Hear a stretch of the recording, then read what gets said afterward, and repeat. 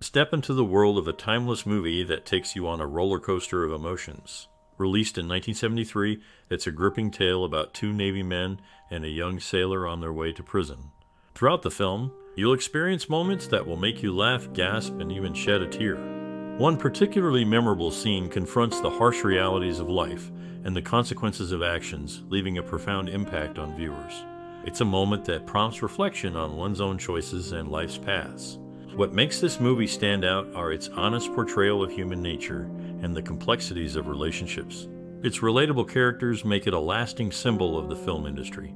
As you embark on this journey through the highs and lows of this classic film, get ready for an unforgettable ride. In the early 1970s, a film emerged that made waves in both cinema and popular culture. Directed by Hal Ashby, it brought a gritty realism to Navy life, captivating audiences with its raw portrayal of characters and their journey. The main actor's powerful performance earned him an Academy Award nomination, leaving a lasting impression on viewers. This movie inspired spin-offs and adaptations, including a stage play, and its influence can still be seen in how military life is depicted in films today. Overall, it's clear that this film has left its mark on the cultural landscape, continuing to resonate with audiences decades later. In a notable turn of events, Michael Moriarty was originally set to portray the character Captain Cutshaw in William Peter Blatty's The Ninth Configuration, slated for release in 1980. However, Moriarty withdrew from the project at the 11th hour, leading to Scott Wilson stepping in to fill the role.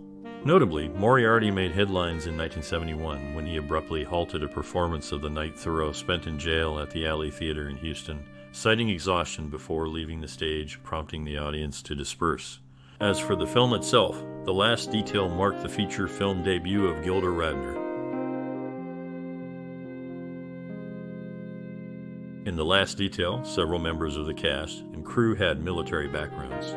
He was a firefighter in the California Air National Guard, while Otis Young served in the Marine Corps during the Korean War. Clifton James was a highly decorated Army infantry platoon sergeant in World War II, and cinematographer Michael Chapman served in the Army during the Korean War. Darryl Ponnickson, the author of the novel, drew from his Navy experience while writing the story. Jack Nicholson opted for the role of Billy Badass Buddusky in the last detail over Johnny Hooker in The Sting, as he didn't want to appear in a purely commercial picture. His close friend Robert Towne wrote the film. Robert Redford eventually took the role, and both Nicholson and Redford were nominated for Best Actor at the Academy Awards in 1973, losing to Jack Lemmon. Nicholson has appeared in 10 films nominated for Best Picture at the Oscars, winning 3. Only 2 of these films, Broadcast News and The Departed, didn't earn him an Oscar nomination. He holds the record for 8 Oscar-nominated performances in Best Picture-nominated films. In one scene, while on their journey, the characters pass by what they believe to be Calvin Coolidge Junior High, but it's actually Vincent Massey Academy in the Toronto suburb of Etobicoke. Interestingly, this same school later served as the setting for Degrassi Junior High.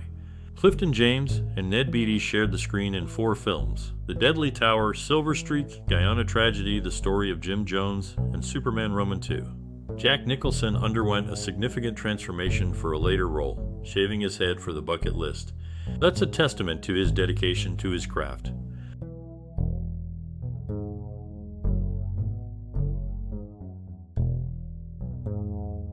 Jack Nicholson delivered a standout performance in the 1973 film. Interestingly, 2 of his 3 Oscar-winning performances were directed by James L. Brooks. This achievement places him among a select few actors who have won 2 Oscars under the same director. Notable among them are Walter Brennan, Diane Wiest, and Christoph Waltz. Nicholson was also considered for roles in Woody Allen's films and for parts played by Kevin Costner in notable movies. These instances shed light on Nicholson's versatility as an actor and the respect he commands in the industry. Jack Nicholson, renowned for his roles in Easy Rider, Chinatown, and About Schmidt, among others, earned critical acclaim for his performance in The Last Detail. He garnered numerous awards, including those from the New York Film Critics. His decision to prioritize About Schmidt over Bad Santa led to Billy Bob Thornton taking on the latter role. Meanwhile, Carol Kane, known for her appearances in Dog Day Afternoon, and Annie Hall contributed to The Last Detail's success. Her work in the film added to her impressive filmography, which includes notable titles like The Muppet Movie and When a Stranger Calls.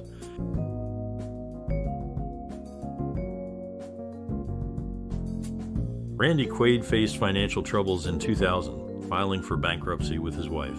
The couple owed the IRS $412,000, and California placed tax liens totaling over $207,000. By 2005, the state was fully compensated, and the IRS debt settled, closing the case in 24. As for Jack Nicholson, he earned the moniker The Great Seducer from Rolling Stone magazine. In 2005, Premiere magazine ranked him 16 in their list of the greatest movie stars of all time. In the 1973 film, the use of explicit language was notably high, with the word fuck, and its variations uttered a record-breaking 65 times. One interesting casting choice was the actor who portrayed the racist bartender. He would later appear in other films alongside Jack Nicholson, always playing the role of a bartender. A real-life event closely tied to the film occurred in 1974, when the Department of Defense shut down the naval prison in Portsmouth, NH. Subsequently, all naval prisoners were transferred to Fort Leavenworth Military Prison in Kansas. These real-world connections added depth to the narrative of The Last Detail, making it not just a movie, but a reflection of a changing era in American history. In the world of acting, there are fascinating stories that often go untold. Take, for instance, the tale of Jack Nicholson's pursuit of a role in Equus, a story marked by passion and disappointment. Similarly, Carol Kane's journey from a job at a magazine to her breakthrough in film highlights the diverse paths actors can take. And then there's Nancy Allen, who made a principled decision regarding a role in Equus that reflected her values as an artist. These stories, filled with near misses and bold choices, add layers to the actors' careers and show us that Hollywood is more than just what we see on screen. In fact, the behind-the-scenes tales can be just as captivating as the movies themselves. Jack Nicholson, known for his diverse roles in film, had an interesting trajectory beyond The Last Detail.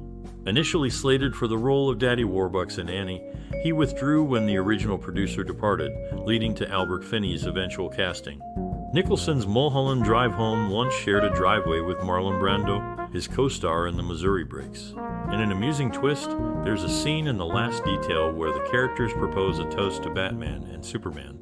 Nicholson later became associated with the villains for both superheroes, portraying the Joker in Batman and being linked to play Lex Luthor in Tim Burton's abandoned Superman Lives project. These anecdotes provide a glimpse into Nicholson's varied career, showcasing his ability to navigate different genres and his unexpected connections within the film industry. In 1973, a film marked a turning point in the career of its lead actor, who later faced personal challenges. The movie's director, part of an exclusive group, achieved a rare feat by directing performances that won Academy Awards in all 4 acting categories. Separately, a comedian, not directly associated with the aforementioned film, but noteworthy nonetheless, left a lasting mark. Her battle with ovarian cancer inspired her husband and cancer psychotherapists to establish non-medical centers across the United States and Canada. These clubs provide a comfortable environment with facilities like art centers, exercise spaces, game rooms, and a children's area named after one of the comedian's comedic actions. The mentioned film, released in 1973, remains significant in the lead actor's career and was directed by a key figure in cinema history. Meanwhile, the comedian's influence extends beyond the entertainment world, leaving a meaningful mark through the established non-medical centers.